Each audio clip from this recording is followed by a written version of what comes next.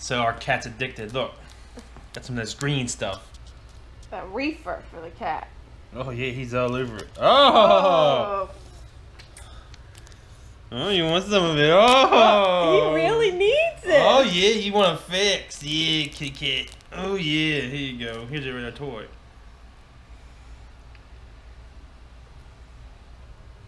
Look at that, he rubs it. Now he's spooked.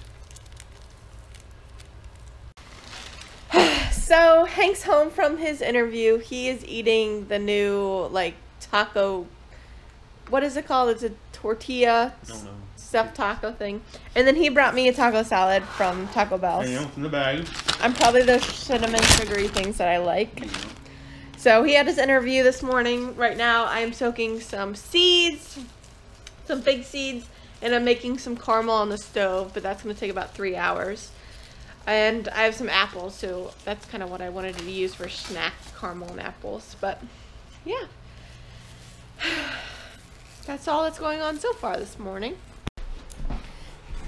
So we're back from Costco's. We went to Costco's. I got my new card from Costco's, so that's exciting.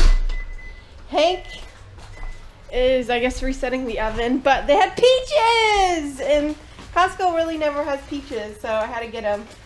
And I saw someone eating a peach a couple days ago, and I'm like, I missed the fuzzy fruit, so I got me some peaches.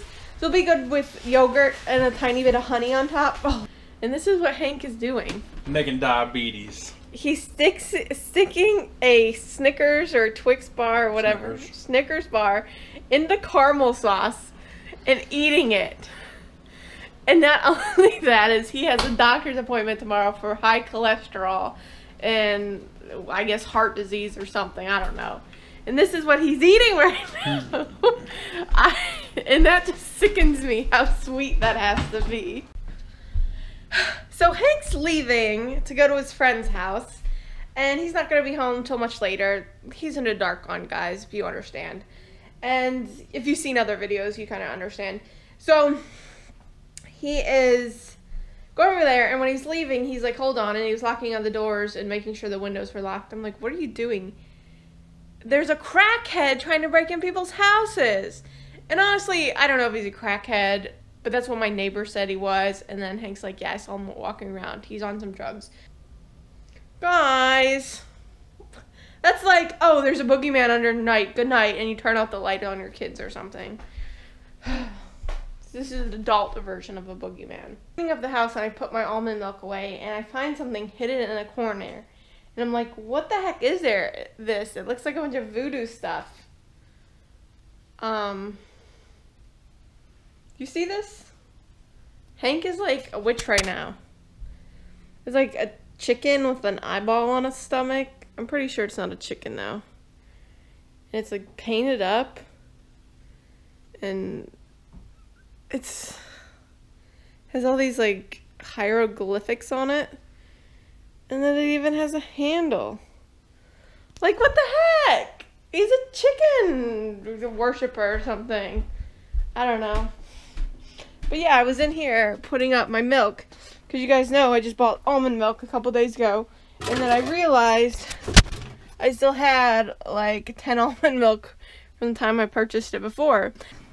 Look at him. He's cute in his little green shirt. And then we got chicken and more, whatever that yellow stuff's called, cheese. And then a cat.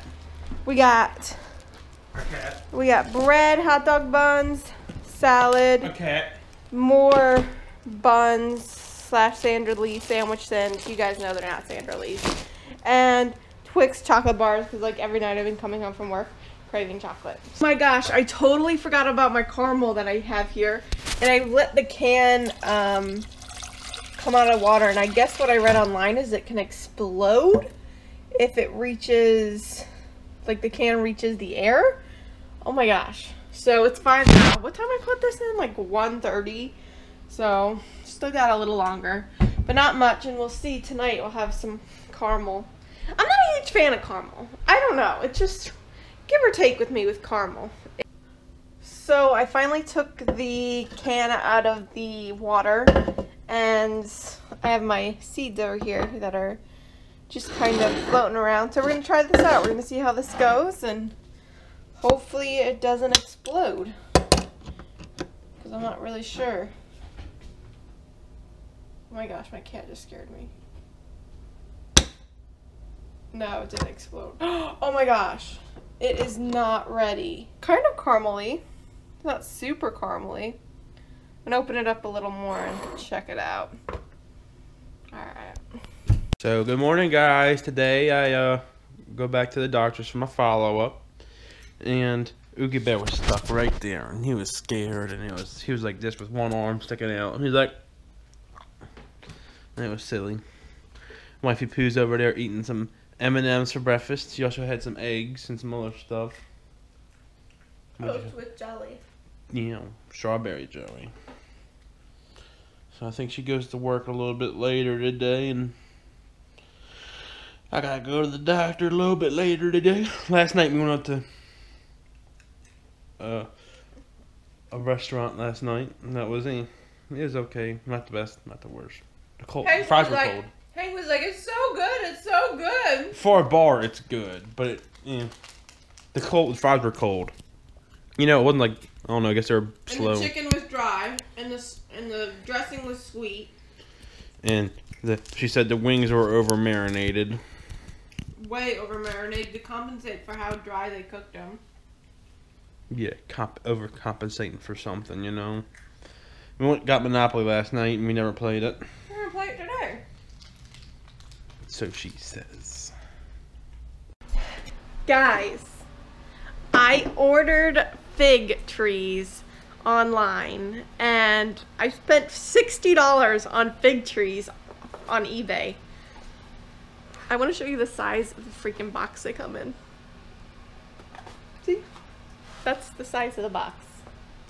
Hey guys, so I got my fig trees in the mail, as you saw, so I'm planting them up now. I got some of these. I don't have a lot, but I have some of these to plant my fig trees in, or my little fig growth. I don't know if I can even call it a tree. But I'm super excited because most of them look like they did pretty well in the transfer over here, and it looks like they're all going to survive.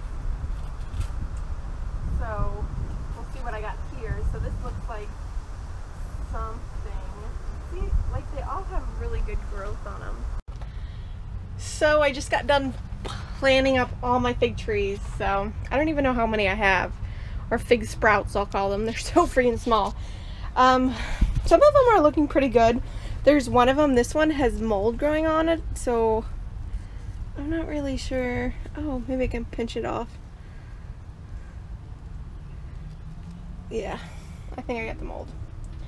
But yeah, so I have Texas Everbearing, which is probably one of the tallest ones other than the Desert King fig, which they both look like they're doing really good. And some of them have so many like roots starting on the bottom, so I'm kind of excited to see where this goes. I'm going to come out probably in the next hour, check up on them. But I have this last fig already in the front yard, and the rest are just all new to me. Some of these are more common than the others, like the Desert and the Texas.